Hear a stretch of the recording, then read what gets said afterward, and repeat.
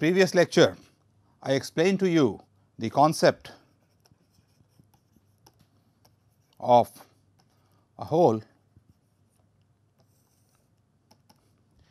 and let me just tell you what I did. What I started with was that a hole represents a missing electron in an otherwise filled band, and therefore, it is easier to talk in terms of hole than talking about the rest of the electrons. And to talk about it, we had to do certain proper bookkeeping, and the properties for the hole that we wrote were: number 1, that k for the hole is minus k for the I will not keep writing missing electrons. For the time being, I will write missing electron, but from now on I will just write electron. 2, velocity of the hole is same as velocity of electron. 3, charge of hole is equal to positive E. E is a positive number. I write the charge of the electron as minus E.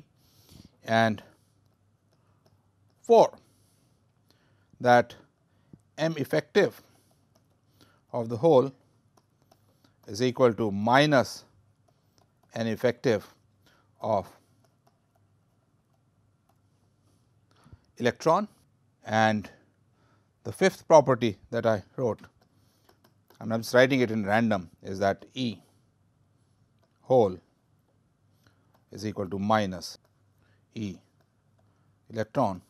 Of course, I am talking about hole being made by missing electron from K. So, the picture that we drew after this was that if there is a band from which an electron is removed, is otherwise filled. So, all these filled dots are showing you the filled states, and this empty red one is showing you the hole or the missing electron. Then in the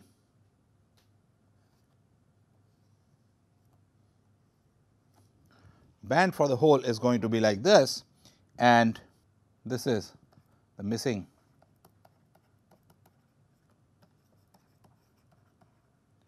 electron.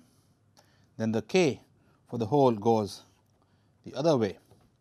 This is going to be k hole, which is minus the k of the missing electron, and the energy also goes the other way. So, the band gets inverted. This is a picture that we drew, and all the other conclusions. For example, when I said that V hole is equal to V electron, this was by using the definition that delta E over delta k is the definition for the velocity. When we say velocity, we mean the group velocity, and the signs for E and k both change when we talk about the hole, and therefore, V comes out to be the same. Similarly, when we talked about M effective of the hole, this was using the definition of d2E over dk square inverse, and in this case, since I am taking dk square, the sign of change of k does not matter, but E sign changes, and therefore, this comes out to be minus M effective of the electron. In this lecture, I want to look at the same problem from a slightly different perspective, the perspective of that of a current, so that you get a clearer picture of what a hole is like and you get a feel for it. Again, as I said earlier, this is another way of bookkeeping how the other electrons are doing. Instead of talking of all the other electrons, I am talking about the missing electron or the hole. So, recall that when I obtained k hole equals minus k electron, I use the fact that summation over k for a filled band is equal to 0, and therefore, this implies that summation over 2n minus 1 states which are filled k is equal to minus k missing electron, and this is what I am going to call k hole. This is how I got k hole equals minus k electron. I am going to use the same trick to look at the hole again. Now, one possibility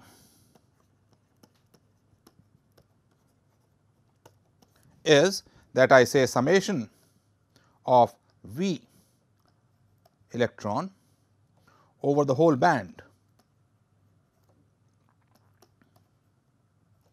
is 0, and therefore, I could get summation 2n minus 1 V electron is equal to minus V missing electron, and this is V hole. But this does not sit properly with what we derived earlier. So, this is incorrect. I am going to cut it. Let us look at what error are we making. Recall that finally, why am I talking about the holes is that I want to represent the current by the rest of the electrons. So, for the current of 2n minus 1 electrons is to be represented by a hole. That is my whole idea. The moment I talk about the current, I necessarily have to bring in the charge of the hole, and therefore, it is not the velocity that I will add up to 0, it is the current that I will add up to 0. So, let us see, if I have a filled band, due to symmetry in this band, the current which is equal to summation V electrons times minus E, and I am going to write this over the filled band, is equal to 0. And therefore, this implies that minus E summation 2n minus 1 states of V electron is going to be E V electron. So, the current by these filled states is the same as by this missing electron out here. Now, recall that from the dynamics equation dk by dt equals force, and that force necessarily was electromagnetic. We got that charge in the hole was equal to positive E. So, let us collect all this together and write that J due to that missing electron is equal to minus E summation 2n minus 1 states V electron, which is equal to E V, that missing electron, and this is then equal to E hole times V hole by definition, and this immediately implies that V hole is equal to V electron. Same result as we derived earlier by taking the derivative of the energy with respect to the wave vector k. This time we have taken the current. So, again the point to be noted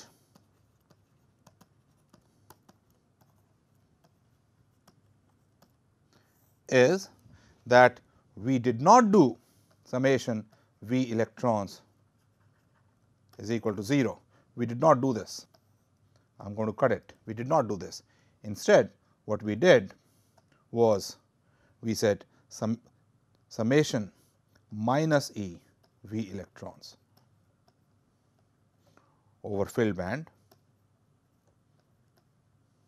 is equal to 0, because it is the current, it is the charge carrying capacity that we are talking about, and therefore, I have to talk in terms of current if I want to talk about a hole carrying a current, and that is what gives me V hole equals V electron. And from this, I will also derive the formula for M effective, because if you recall how we derived M effective, we had said that d V electron over dt, and this is I am talking about the missing electron now, is equal to dV by dk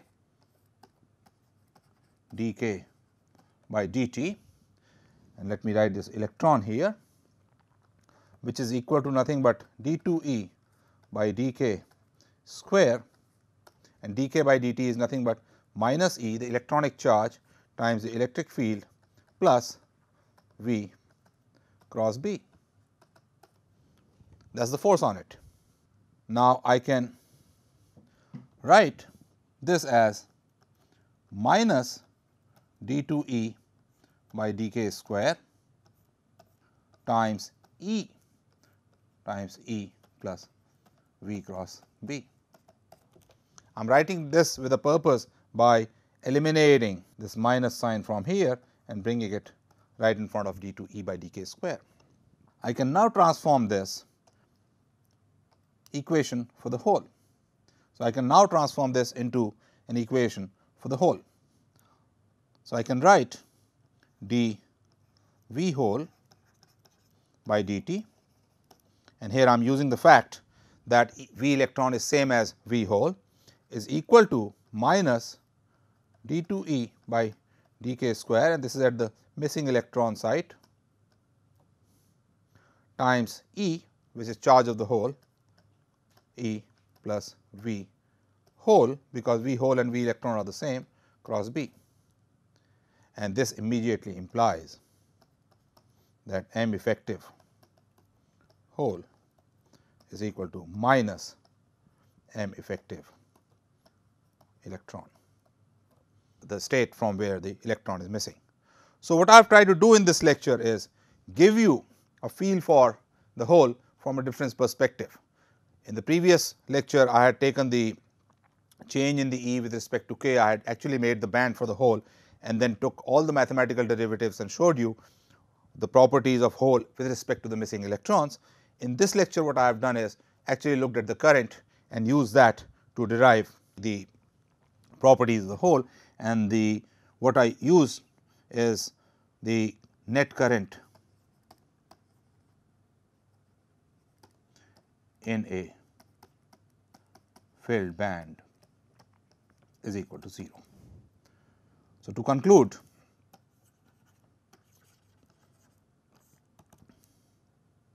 using net current is equal to 0 in a completely filled band, and charge of the hole is equal to plus E. Let me just explicitly write that plus.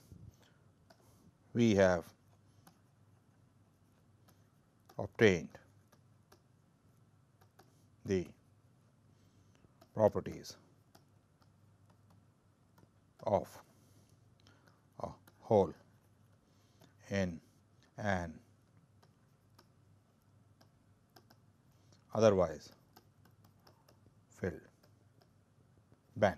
So, this is another way of bookkeeping for the 2n minus 1 electrons in terms of a hole. Thank you.